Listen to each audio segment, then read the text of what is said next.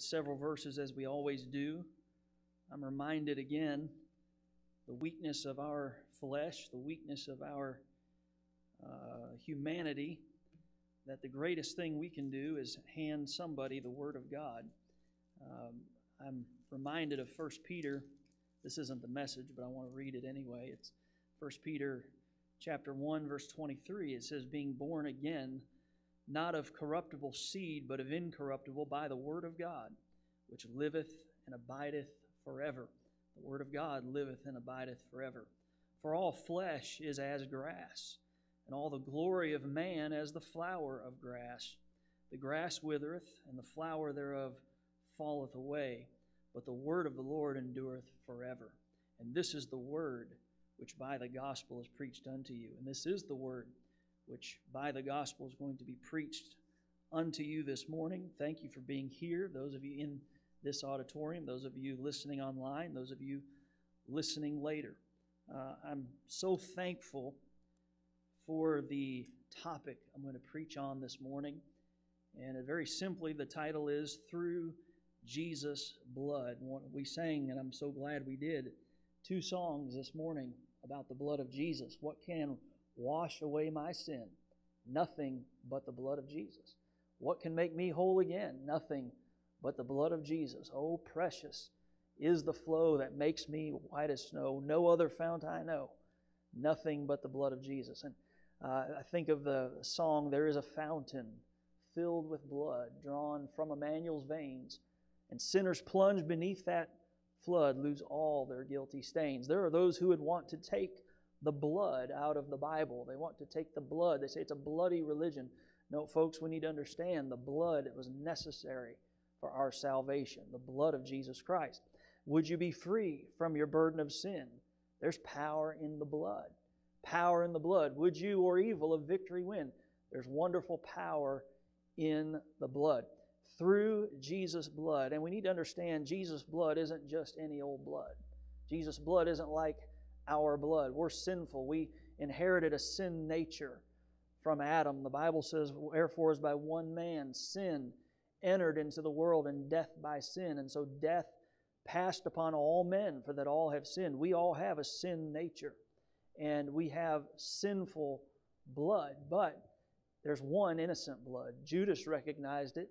He said, I have betrayed the innocent blood. There's only one innocent blood. And who is that? That's the blood of the Lord Jesus Christ. Literally the blood of God. Sinless, pure, perfect blood. And when people hear us sing about the blood, they may wonder, if they don't understand the Word of God and the necessity of the shedding of blood for our sins to be forgiven. But I want to begin in John chapter 1, and by no means will this be an exhaustive study, because the blood, that crimson line, is all through the Bible. But I want to just notice the highlights, the purpose, that what we have through Jesus' blood. We'll begin in John chapter 1, verse 29, a verse I quote often. A very interesting way for John to introduce Jesus to the world. When Jesus came, the Bible tells us that John came baptizing to introduce Jesus to the world. And when he introduced him, he did not introduce him perhaps in the way most people would have expected. They were looking for a Messiah, a King, a Christ, an anointed one. All mean the same, anointed one, Messiah, Christ. But when John introduced Jesus, he didn't say, behold the Christ, the King, the Messiah, the anointed one. Jesus came and performed some amazing miracles. But when Jesus came, John didn't say, behold the miracle worker. He didn't say that. He very deliberately chose the way he introduced Jesus. John chapter 1, verse 29. It says, the next day John seeth Jesus coming unto him, and saith, behold the Lamb of God, which taketh away the sin of the world. Lord, please speak to our hearts. Lord, use the frailness of my flesh, but the power of your Spirit, the power of your Word, to give us the truth this morning. Help me to preach what you want said, how you want it said. And Lord, I pray that if there be someone listening who is lost, someone listening who does not know for sure they're going to heaven, I pray that today will be the day of their salvation, that they'll understand the necessity of your blood being shed for us. And Father, just get the glory and the honor in this message, in this meeting, in this service. In Jesus' name, amen. Behold the Lamb of God. What would that possibly mean? Well, for 1,500 years, the children of Israel had been celebrating a feast called the Passover. It was the feast before the death angel passed over the land of Egypt. Moses told the children of Israel to get a lamb that was without blemish. They were to keep that lamb in their homes. That lamb would literally almost become like a pet, a loved, beloved animal in the home. But then they were to take that lamb and feel the pain of killing that lamb and shedding its blood. And then they were to eat of that lamb with herbs, and they were to take the blood of that lamb and put the blood of the lamb on the doorposts and on the lintel, literally on the top and on the sides, a picture of the cross. They were to put that blood on the outside of the door, and when the death angel would pass over, when he would see the blood, he would pass over. If he didn't see the blood, the firstborn in that home would die, but when he saw the blood of the lamb, he would pass over and the lives would be spared. They'd be covered by the blood of the Lamb. 1,500 years have passed, and now Jesus, who is the Messiah, who is the Christ, but they didn't understand He came to suffer first. He comes and John introduces Him as the Lamb of God. Now look at Matthew 26, please. Jesus is celebrating the Passover, that same exact feast.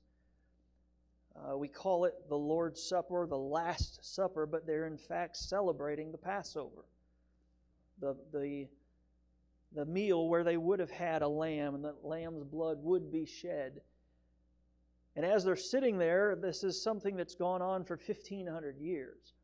Jesus says in Matthew chapter 26, verse 26, it says, as they were eating, Jesus took bread and blessed it and brake it. This was also part of this feast, matzah bread, unleavened bread. Bread without leaven. Leaven's a picture of sin. And there were always 3 pieces of this bread, and they would take the center piece and they would actually break. There was a little game they would play in Jewish homes. They'd take that center piece and it would be broken and it'd be wrapped in a linen napkin and hidden, and the children could find it and they could win a prize. Just something fun, a tradition. What they didn't understand was all along that was picturing the middle person on the cross, Jesus Christ, and His body being broken. And this is what Jesus is preparing His disciples for. They didn't totally understand the price He's about to pay. And so verse 26, as they were eating, Jesus took bread and blessed it and brake it and gave it to the disciples and said, take, eat, this is my body.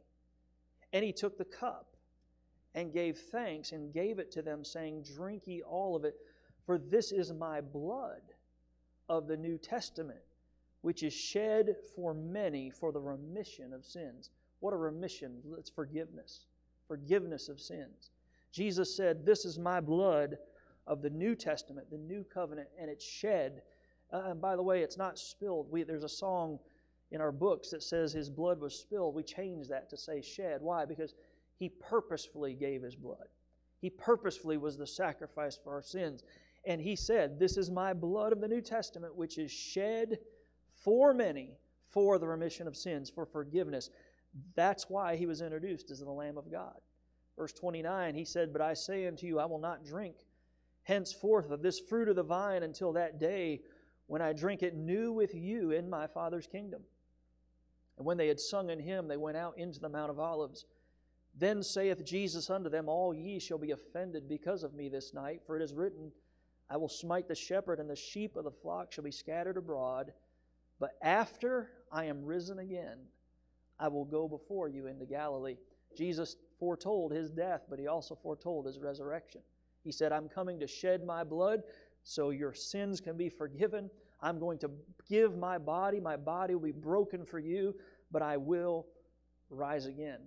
Look at John chapter 19, if you would, please. John chapter 19. Jesus is arrested When they first came to arrest him, they asked if he was Jesus. He said, I am, one of the names of God. And they all fell backwards.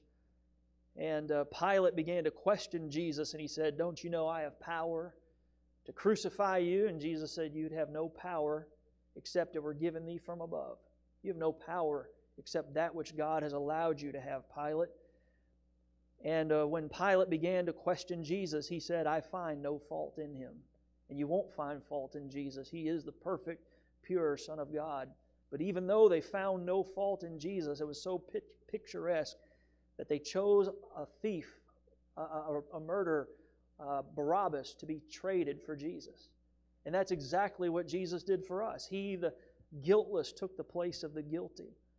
And they traded Barabbas for Jesus, and Jesus was beaten and mocked and spit upon, and his beard plucked from his face, and a crown of thorns was beaten down into his brow, and he was nailed to that old rugged cross. And as every time that whip would hit his back, his blood would be shed. And every time the thorns were beaten into his brow, blood would come from those wounds. And we find in John chapter 19, notice verse 28, it says, after this, Jesus hanging on the cross. Jesus, knowing that all things were now accomplished, that the Scripture might be fulfilled, saith, I thirst. Now there was set a vessel full of vinegar, and they filled a sponge with vinegar and put it upon hyssop and put it to his mouth. When Jesus therefore had received the vinegar, he said, it is finished. And he bowed his head and gave up the ghost. The Jews therefore, because it was the preparation that the body should not remain upon the cross on the Sabbath day, for that Sabbath day was an high day, besought Pilate that their legs might be broken, that they might be taken away. And usually someone who was crucified would linger on the cross, and they would push up to get a little air and fall back down, literally beating themselves against that cross. And the way they survived for any time was through their legs, just trying to get some air. Verse 32, then came the soldiers and brake the legs of the first. They brake the legs of the thieves on either side of Jesus, and of the other which was crucified with him. Verse 33, but when they came to Jesus and saw that he was dead already, they brake not his legs. But one of the soldiers with a spear pierced his side. Don't let folks tell you Jesus just swooned in the tomb. No, he was dead. He gave his life. Proof is positive that soldier who knew his trade took that spear and jabbed it up into Jesus' side. And notice verse 34, and forthwith came there out blood and water. He shed his blood. He gave it all for our sins. Verse 35, and he that saw it bare record, and his record is true, and he knoweth that he saith true, that ye might believe. For these things were done, that the Scripture should be fulfilled. A bone of him should not be broken. And again another Scripture saith, they shall look on him whom they pierced. Go to John chapter 20 now, if you would. So Jesus has shed his blood. He's been introduced as the Lamb of God.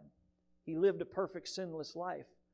He shed his perfect, pure, sinless blood on that old rugged cross. But as he promised, he didn't just die for our sins. He was buried and he rose again.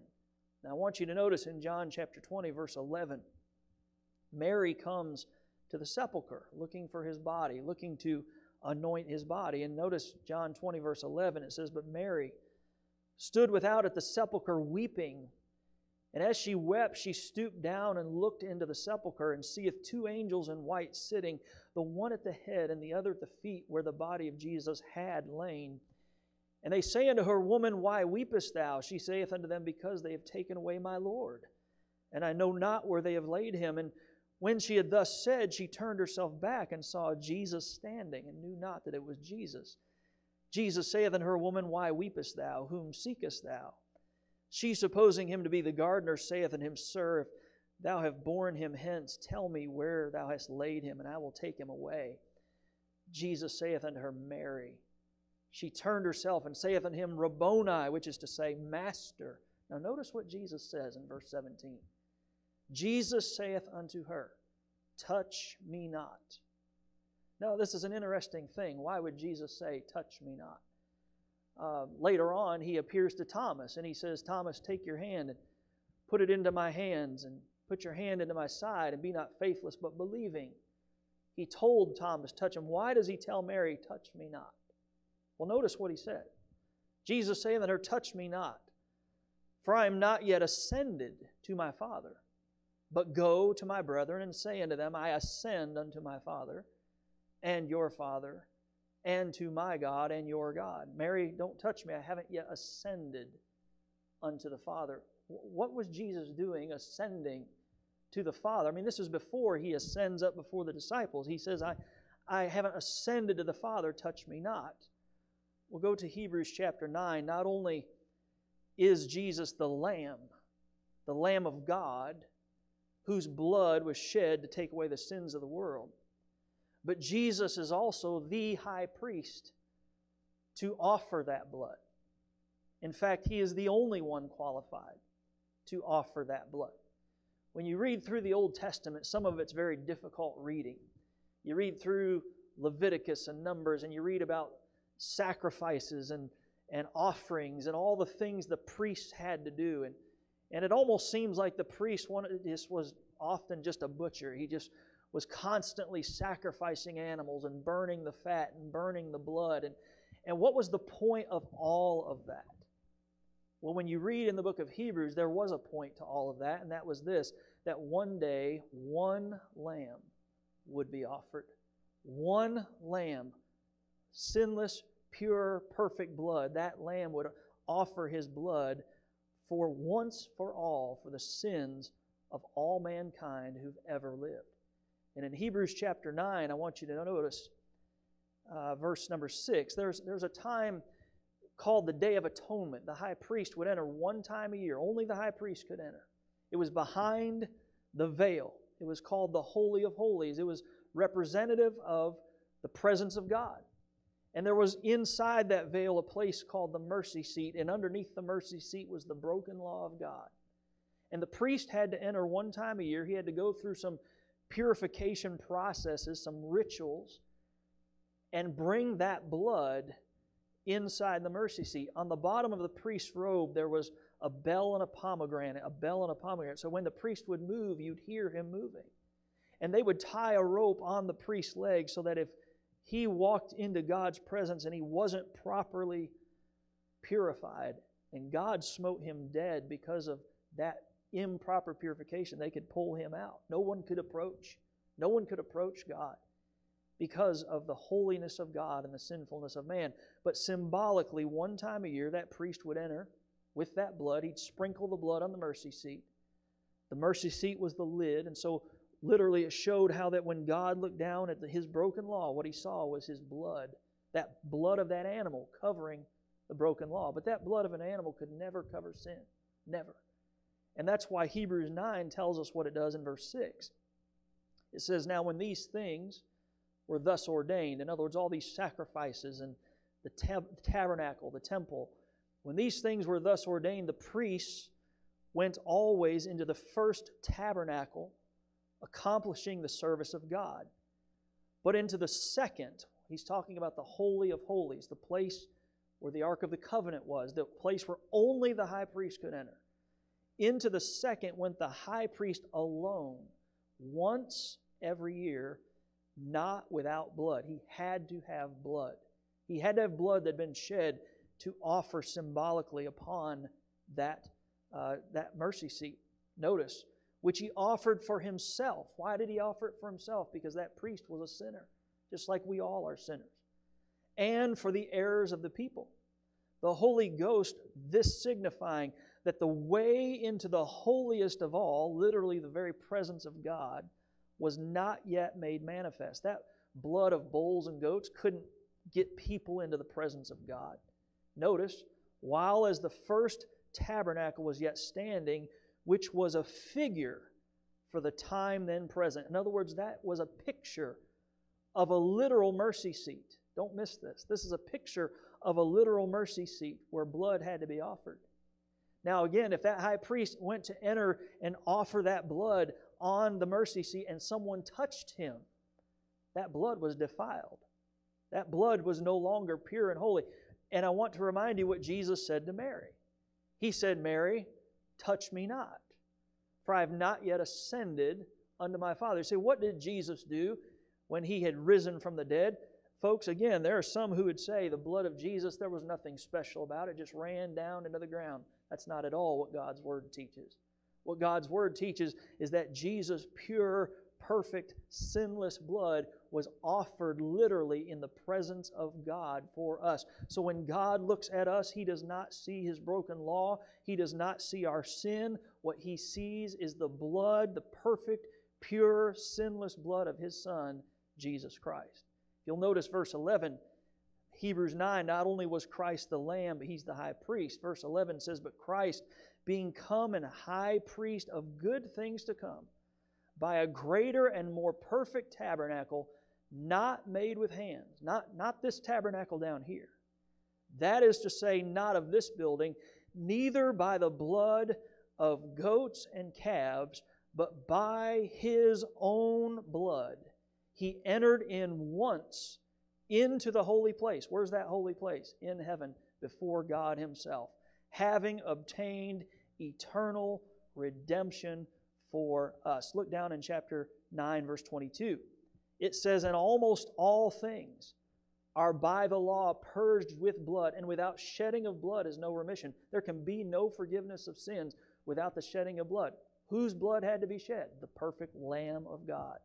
Verse 23, it was therefore necessary that the patterns of things in the heavens, in other words, the literal mercy seat in heaven, should be purified with these, but the heavenly things, the earthly patterns, they are just simply pictures of the heavenly reality of the mercy seat. Notice, but the heavenly things themselves with better sacrifices than these. Could someone walk into the presence of God with money and pay for the price of our sins? No. Could somebody walk into the presence of God with religion or baptism or works or the blood of an animal and pay the price for our sin? No, there had to be a better sacrifice. What is that better sacrifice? Notice verse 24, for Christ is not entered into the holy places made with hands, which are the figures of the true. The ones on this earth are just pictures of the true mercy seat, but into heaven itself, now to appear in the presence of God for us. Why did He say, Mary, touch me not? Because He was going to offer His perfect, pure, sinless blood on that mercy seat. Verse 25, nor yet that He should offer Himself often, as the high priest entered in the holy place every year with blood of others. Why don't we have a crucifix with Jesus hanging on a cross? Because He's not offered often. He's off the cross. He was offered once for all, died, buried, rose again. Notice verse 26, for then must He often have suffered since the foundation of the world. But now once in the end of the world hath He appeared to put away sin by the sacrifice of Himself. You know, there's nothing you could do to offer God that would impress God enough to wash away your sins. Nothing. Nothing any man could ever do to impress a holy God. But Jesus appeared by the sacrifice of Himself to put away our sin. Verse 27, and as it is appointed unto men once to die, but after this the judgment, so Christ was once offered to bear the sins of many. And unto them that look for Him shall He appear the second time without sin unto salvation. I want to look very quickly. We have a few minutes left. I want to look at what do I have through Jesus' blood. Again, there is no forgiveness without the shedding of blood. Some have said, well, Jesus could have been stoned and paid the price for our sins. Could have been stoned to death. No. He had to shed His blood as the Lamb of God. He had to give His blood. Without the shedding of blood, there's no remission for sins. And so, number one, I am forgiven through the blood of Jesus. I'm forgiven. I have a railroad spike in my office with the plate that says forgiven. It just is a reminder to me that I'm forgiven. Every sin of my life has been forgiven. How? Through the blood of the Lamb of God, Jesus Christ. Number two, I am debt-free because of the blood of Jesus. So look at Romans 3. We're going to look at a few verses here. I am debt-free. I don't owe a sin debt anymore because Jesus paid it. His blood satisfied my debt of sin. And oh, what a rest that is to understand the true gospel, to understand that salvation is not through your works, to understand that salvation is not through any effort you can make, We don't have enough effort to impress a holy God. Salvation is purely offered through forgiveness through the blood of Jesus, and our debt is paid through the blood of Jesus. Notice Romans 3, verse 22, if you would, it says, even the righteousness of God, which is by faith of Jesus Christ unto all and upon all them that believe. It had to be that simple because there's no other way we could obtain it. Through those that believe. For there is no difference. For all have sinned and come short of the glory of God.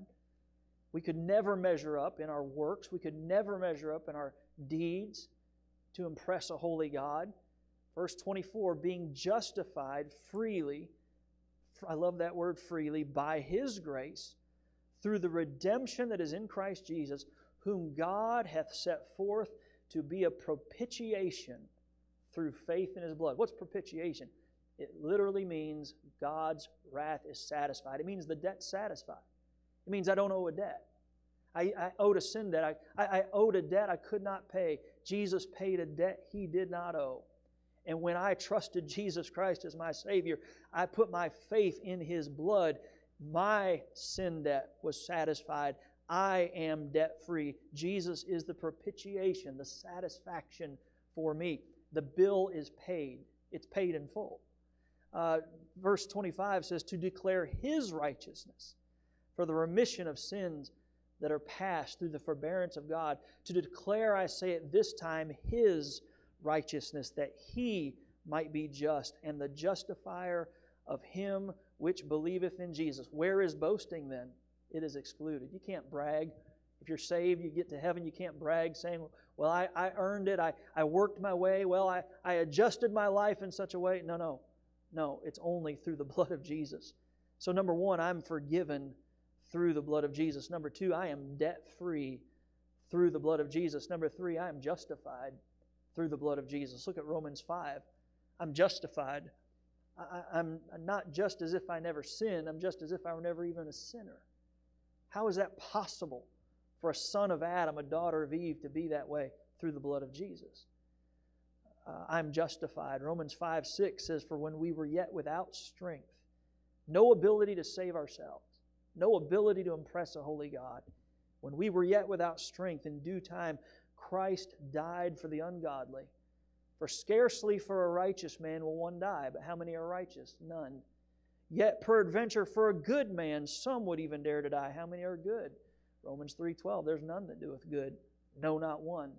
Verse 8, but God commendeth His love toward us. He proved it, He demonstrated it, in that while we were yet sinners, we had nothing to offer God, Christ died for us. The wages of sin is death, but Christ died for us. Verse 9, much more then, being now justified by His blood, we shall be saved from wrath through Him. I am literally justified. I'm just as if I were never a sinner. I am right with God. Why? Because of the blood of Jesus covering my sin. Verse 10, for if when we were enemies, we were reconciled to God by the death of His Son, much more, being reconciled, we shall be saved by His life. Notice next, number 4, I am atoned for. Or here's how you could say it, I'm covered. I'm covered. You know, if you ever go to a restaurant, somebody takes you to eat, and they say, hey, it's covered. It's paid. What does that mean? They took care of the bill.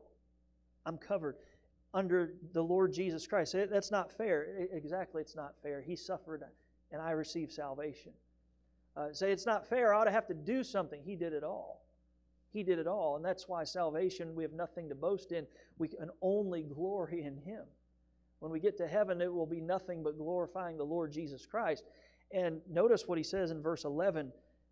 And not only so, but we also joy in God through our Lord Jesus Christ, by whom we have now received the atonement. And again, atonement literally means to cover over our sins. It's like that mercy seat, the day of atonement, where the blood was shed and put on that mercy seat and covered the broken law of God and covered our sin. I am covered through the blood of Jesus Christ. Number five, I am redeemed through the blood of Jesus Christ. I'm redeemed. Redeemed, how I love to proclaim it. Redeemed by the blood of the Lamb. What does it mean to be redeemed? It means to be bought back. We were lost to sin and Satan and death and hell, but Jesus bought us back. Go to Ephesians chapter 1, if you would, please. Redeemed, such an important word to understand in the Bible, bought back. Ephesians 1, look at verse 3. And again, don't change the Bible. Don't take verses, don't take words out of the Bible. The Bible makes it clear in Ephesians 1:7 that we are redeemed. We have redemption through His blood. There are books that want to take that out. Don't take it out. It belongs there.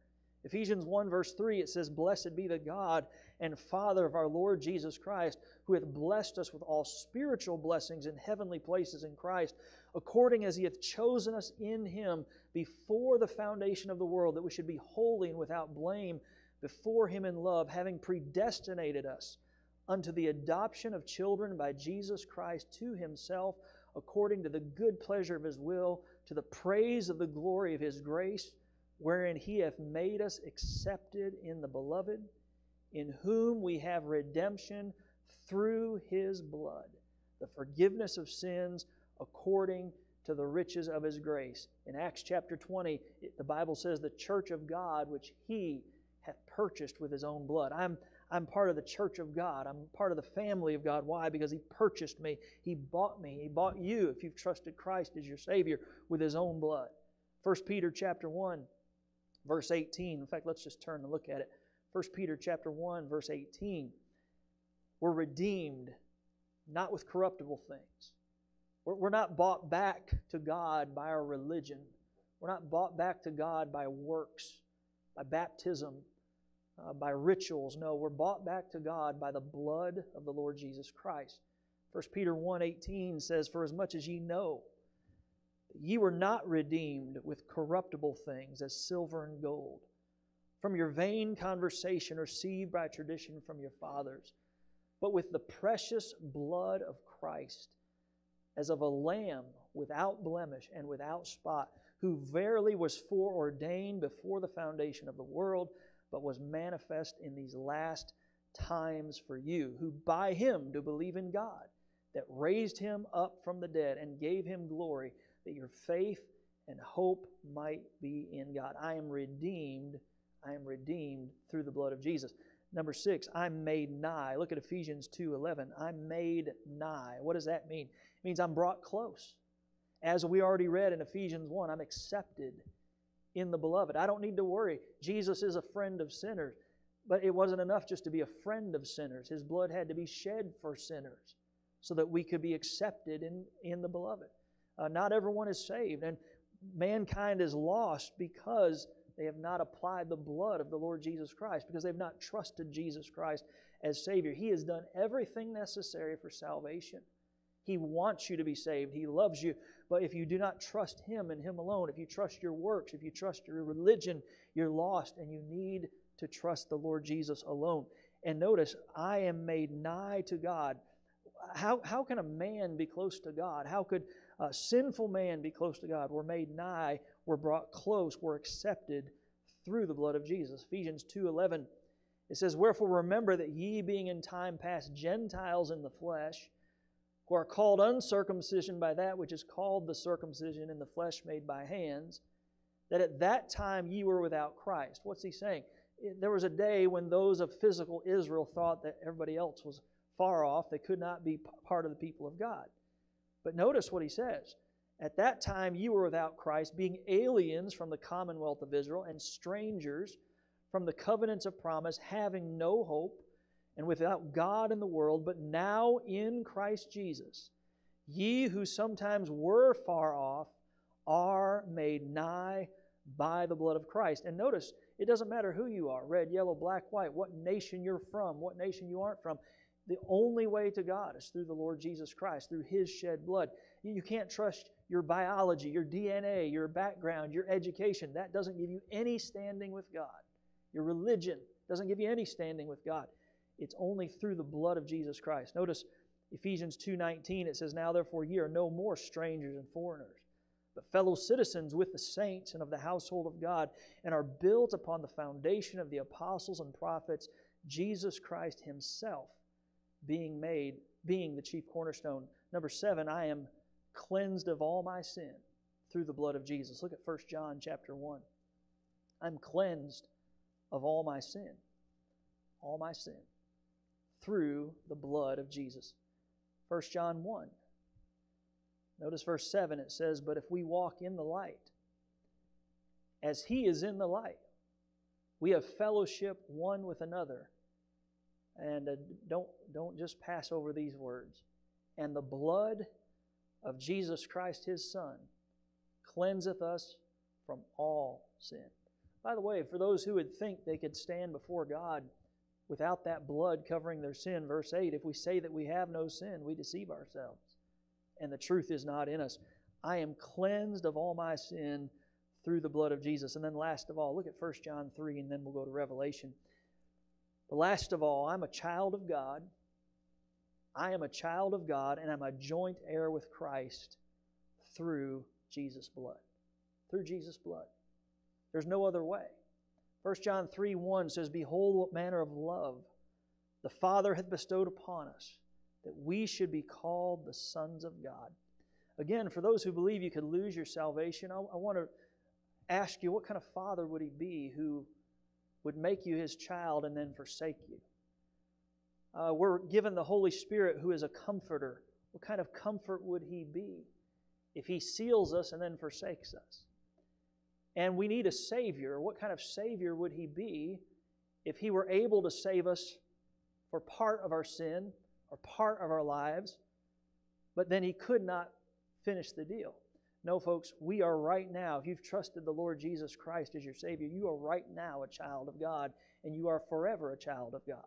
The DNA is there. You're born again into the family of God. And notice what it says, behold, what manner of love the Father hath bestowed upon us, that we should be called the sons of God. Therefore, the world knoweth us not, because it knew Him not. Beloved, now are we the sons of God. I'm not becoming a son of God. I'm already a son of God.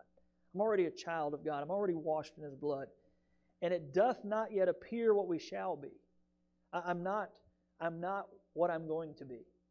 But one day I'm going to be like Him. Those of you who are saved, you're going to be like Him. Notice, we know that when He shall appear, we shall be like Him. For we shall see Him as He is. We're going to be like Him. We're going to see Him as He is. What a wonderful day that'll be. And notice Revelation 1, verse 5. Again, I'm a child of God and a joint heir with Christ. Not only do I have salvation, I'm not going to hell because of the blood of Christ, but I have heaven promised. And not only do I have heaven promised, but I'm a joint heir with Christ. Whatever Christ gets, I get. Could you ever deserve that? Could you ever possibly? No, we never could. Only through the blood of Christ. Notice Revelation 1, verse 5. It says, and from Jesus Christ, who is the faithful witness, and the first begotten of the dead, and the prince of the kings of the earth. What was His motivation for shedding His blood? Here it is.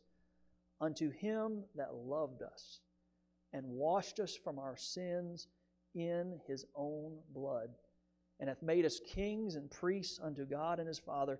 To Him be glory and dominion forever and ever. Amen. Look at Revelation 5, verse 9 through 13. Revelation 5, verse 9. And notice, if you look at verse 8, they've fallen down before whom? Before the Lamb. Before the Lamb, the one who is slain for our sins. And notice what He said they sing, verse 9, and will be singing. Verse 9, they sung a new song, saying, Thou art worthy to take the book and to open the seals thereof, for Thou wast slain. Is there anyone worthy than Jesus? No, there's no one else who's worthy. Thou wast slain, and hast redeemed us to God by Thy blood, out of every kindred and tongue and people and nation, and hast made us unto our God kings and priests, and we shall reign on the earth. Not only did He redeem us, but He made us. We're His children. We're joint heirs with Christ. Verse 11, and I beheld, and I heard the voice of many angels round about the throne, and the beasts and the elders, and the number of them was 10,000 times 10,000 and thousands of thousands, saying with a loud voice, Worthy is the Lamb that was slain to receive power and riches and wisdom and strength and honor and glory and blessing, and every creature which is in heaven and on the earth and under the earth. That's us included. That's all the animals, all the creatures. And such as are in the sea and all that are in them heard I saying, blessing and honor and glory and power be unto him that sitteth upon the throne and unto the Lamb forever and ever. And the four beasts said, Amen. And the 24 elders fell down and worshipped him that liveth forever and ever. Through Jesus' blood I'm forgiven. Through Jesus' blood I am debt-free. Through Jesus' blood I am justified. Through Jesus' blood I am covered. Through Jesus' blood I'm redeemed. Through Jesus' blood I'm made nigh to God. Through Jesus' blood I'm cleansed of all my sin. And through Jesus' blood I am a child of God, and I'm a joint heir with Christ. I'll read this and I'll be done. Our bodies have a transportation system so complex and complete that it dwarfs that of a metropolis. The body's transportation system cuts through every tissue and organ by means of a network of 60,000 miles of blood vessels. No cell of your body lies more than a hair's breadth from a blood capillary. The center of this vast system is a pump the size of an apple or a fist, your heart, that pumps 2,000 gallons of blood through its chambers every day, sending blood to every part of the body. The blood carries vital, life-giving oxygen and nutrients to every cell in the body. The body has 25 trillion red blood cells, which are like little UPS trucks carrying all sorts of packages such as oxygen that are needed by the cells in the body. Every cell in the body requires oxygen to remain alive. If the blood is cut off to any part of the body, it deprives that part of the body of oxygen, and that bodily part will die. If the brain is deprived of oxygen, the brain dies and the body dies. The white blood cells, meanwhile, are like billions of little tanks protecting the body. There are 5 different kinds of these white blood cells, and each one is trained to go after a different enemy. One drop of blood can contain anywhere from 7,000 to 25,000 white blood cells, and the number of them increases when our body is fighting an illness, just like calling up the reserves. As far as our skeletal structure is concerned, our bones do double duty. Not only do they support the body and keep us upright, but they're hollow. On the inside of these bones are marvelous little factories that operate day and night, producing these billions of little trucks and tanks, these white and red blood cells. The brain oversees the entire operation, and the heart keeps it functioning. 3,500 years ago, in the Word of God, God told us the life is in the blood. And when Jesus Christ died, the life-giving blood drained from His body, providing forgiveness and life to all who believe. Let's bow our heads together, please. The life is in the blood. And through Jesus' blood alone, we can be forgiven. Through Jesus' blood, you can be debt-free. Through Jesus' blood, you can be just as if you were never even a sinner. Through Jesus' blood, you can be covered. Through Jesus' blood, you can be redeemed. Through Jesus' blood, you can be made nigh, brought close to a holy God. Through Jesus' blood, you can be cleansed of all your sin. Through Jesus' blood, you can be a child of God and a joint heir with Jesus Christ. Salvation is so simple because Jesus did the hard part and shed His blood and paid the price. And what must we do to be saved? Well, God made it as easy as possible. He made it as simple as possible because we could not save ourselves. We could not pay the price for our sins, so He paid the price, and He simply says, believe on the Lord Jesus Christ, and thou shalt be saved. What does it mean to believe on Him? It means to fully trust, depend, rely upon Him and Him alone. Salvation's that simple. Aren't you tired of trying to work your way to heaven? It'll never work. Aren't you tired of trying to impress a holy God with your religion, your life? It'll never work. The perfect, pure blood of Jesus is the only thing that impresses a holy God. The sacrifice Jesus made. And if you'll rest in that today, you'll trust Him and Him alone, He'll save you. Our heads are bowed, our eyes are closed. Who would say, Pastor, I am concerned about my soul. I am not 100% sure I'm saved, but I want to be today. I want to trust Christ and Christ alone. Please pray for me. If that's you, would you lift your hand? I need to be saved this morning. Just lift your hand up if that's you. I know I'm a sinner. I know Christ paid the price for me, and I want to be saved. Lift your hand now if that's you, anyone at all. Our heads are still bowed, our eyes are still closed. Who would say, Pastor, I am saved through the blood of Jesus. I am forgiven. I'm redeemed. I'm covered. I'm one with Christ because of the price He paid. I'm not trusting my works. I'm not trusting my goodness, my religion. I've trusted Jesus and Him alone. And I know I'm saved because of Him. If that's you, would you lift your hand? Would you just thank the Lord for saving you? It may be you're listening online. You need to trust Christ today. I encourage you to do so. And believer, can I encourage you, take this simple gospel message. There's something that the devil likes to do. He likes to complicate the gospel, make it difficult, make it hard. Jesus made it easy. He paid the price. He did the hard part by shedding His blood. Take that good news to a soul who's lost, a sinner who's dying, who needs salvation. Give them that life-saving blood transfusion of the Son of God. Would you ask the Lord to use you this week to be a witness? Lord, thank You for Your word. Thank You that through Your blood we're saved. Through Your blood we're brought nigh. Through Your blood we're redeemed. All these things that we've seen today. Thank You. And Lord, thank You for each and every person here today. Thank You for giving us the strength to be here. And Lord, we lift up the rest of our church family. We ask You to bring them back to us safely. And Lord, for those who are battling grief and illness, those who've lost loved ones this week, we ask You to comfort them. Thank You, Lord, though, that You've prepared a place for us. This world's not our home. It's just a temporary place. So, Lord, help us to be busy getting the good news of the gospel to those around us. We love You. In Jesus' name, amen. Let's stand to our feet. We're going to sing.